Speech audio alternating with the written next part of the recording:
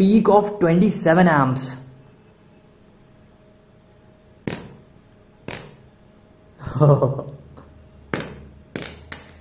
Wow, spark is very high and the motor might just burn out.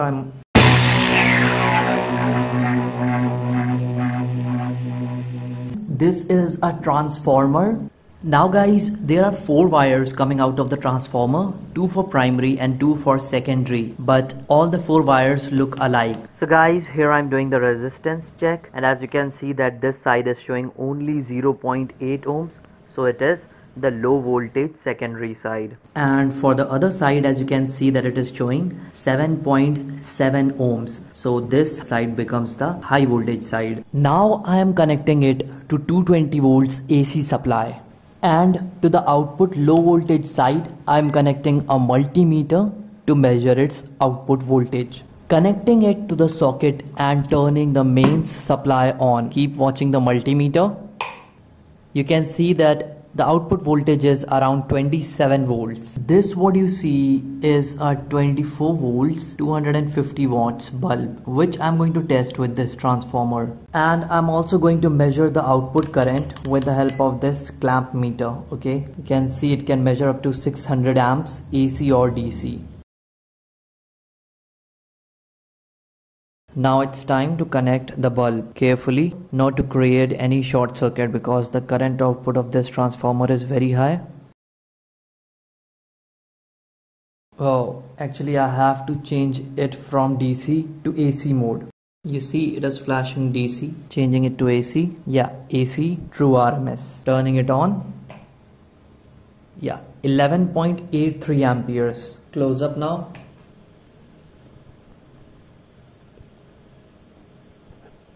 You see, almost 12 amperes.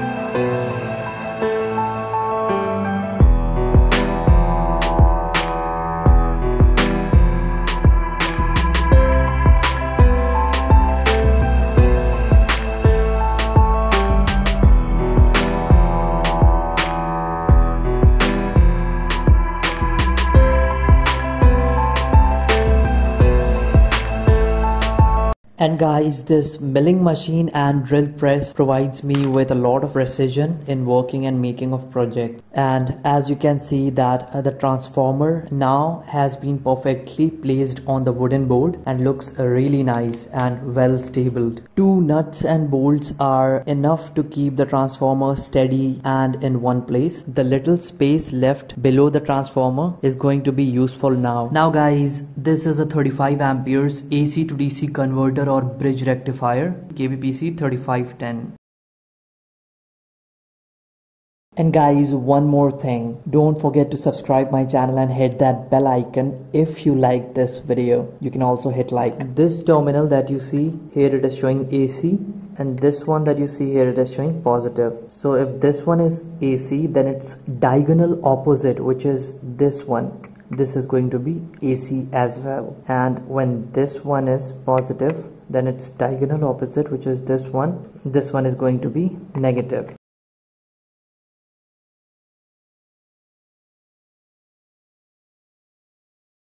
Now guys, I'm going to use this DC capacitor 31,000 microfarad and 50 volts DC to improve the output DC line from this transformer.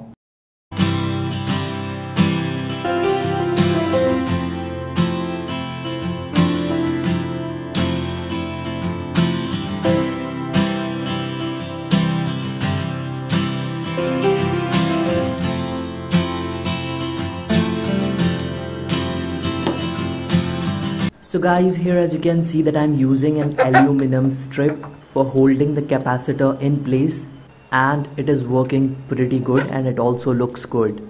Now I'm going to use 2 wires to connect the capacitor to the rectifier, keeping in mind positive to positive and negative to negative. Also, it is not necessary that the wires are thick or thin because This capacitor is only for purifying the DC line, so I'm using thin wires here. And one more thing guys, the capacitor that I have used here is 31,000 microfarad and 50 volts DC. And I'm going to use this 4 mm high current cable to connect to this rectifier, which is going to be our final output.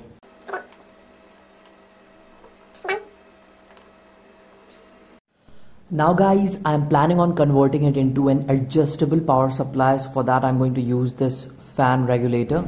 It's barely visible, 450 watts, and this transformer is 250 watts, so this should work with this. Okay.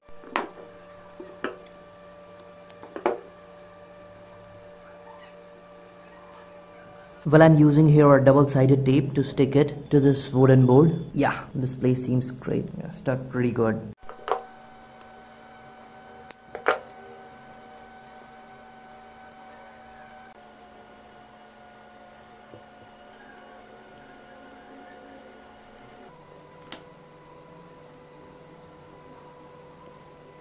So guys, everything is complete now. All I have to do is connect this 220 volts plug to the transformer and fan regulator. As you can see guys, that the supply has been connected. So let's turn it on and hope that nothing bad happens. Okay. Yeah. Seems like everything is fine. Now guys, the capacitor might be charged. Well guys, I'm not 100% sure about why and how this capacitor is gaining charge. Maybe because of the ripples that it is connecting from the AC line. So anyways, let's turn it on.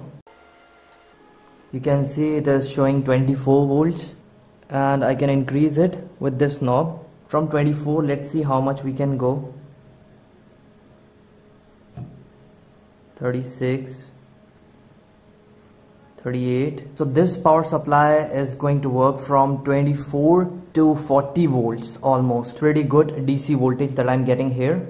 So guys, it's time to do final tests on it with some incandescent bulbs and with some DC motors. Okay, so turning it on.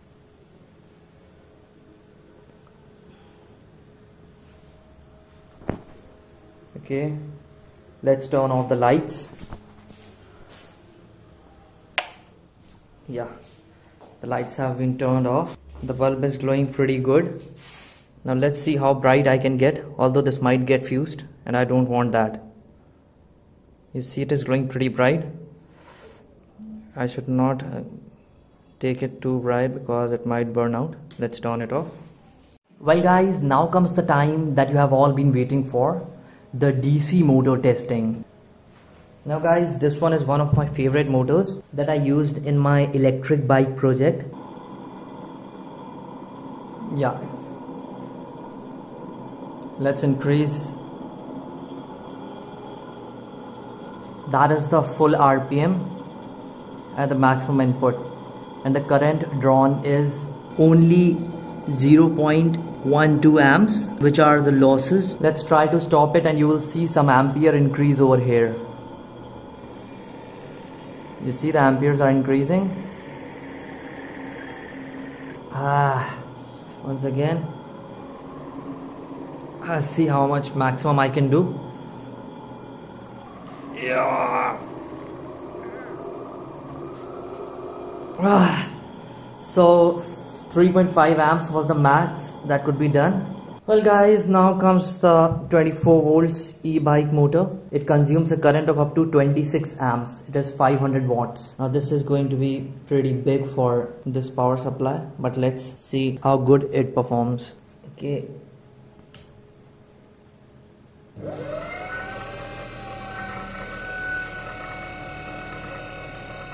You see the running current for this motor is a lot higher.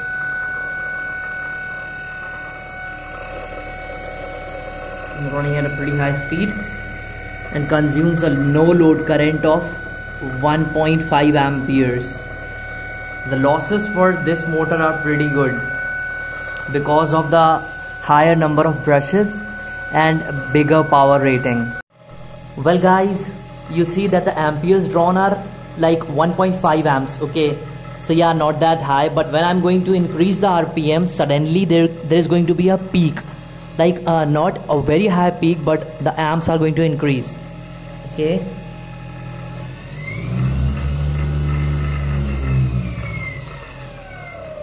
you see the peak was as high as 5 amperes or 5.5 amperes. Well, this motor should run very slow because like it works at 220 volts. You see, it has started running and the circulating amps are very less. Anyways, that's the full speed and the intake in current is only 0.13. Let's increase them. Yeah, you see, when I stop it completely, then the maximum current under short circuit condition flowing through this motor is only 1.5 amperes. That is very less.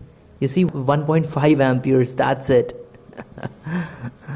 Actually, higher current will flow through this motor, but for that I will have to supply higher voltage, like 180 to 220.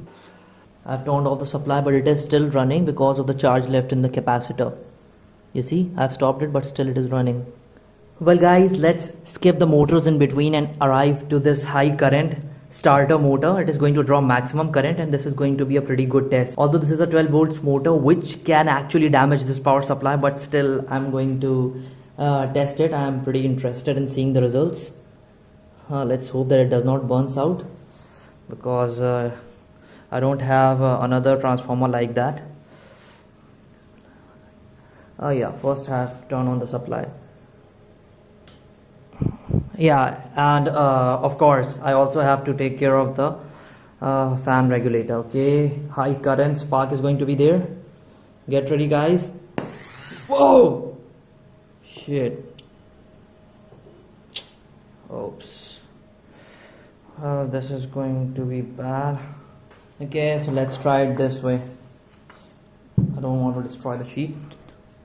Okay. Whoa.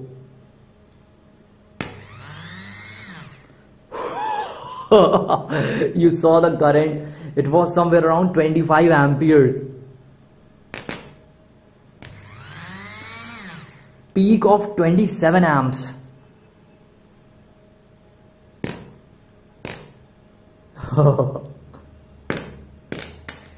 Wow, spark is very high and the motor might just burn out. I should not like stretch this experiment more. Let's turn this off. One thing is clear, that the supply is working very good and the current output is even more than I expected. After adding the capacitor and the rectifier, both the voltage and the current rating has improved like flawlessly. So anyways guys, if you liked this video, just hit that subscribe button so that you can watch my upcoming videos. See you in the next one. Bye.